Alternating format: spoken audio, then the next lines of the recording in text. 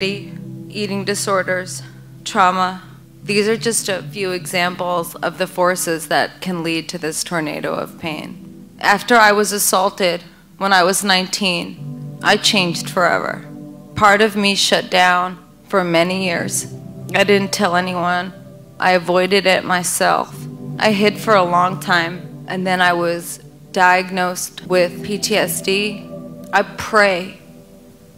We listen and believe and pay closer attention to those around us, to those in need.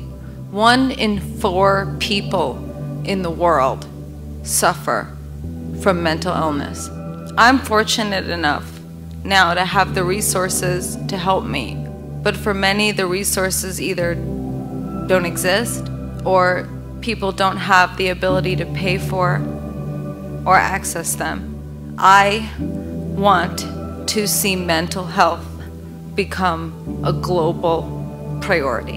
We might not be able, or we're not able, actually, to control all of the challenges and the tragedies that life throws our way. But we can work together to heal each other. And we can also try to find the strength to ask for help if we need it.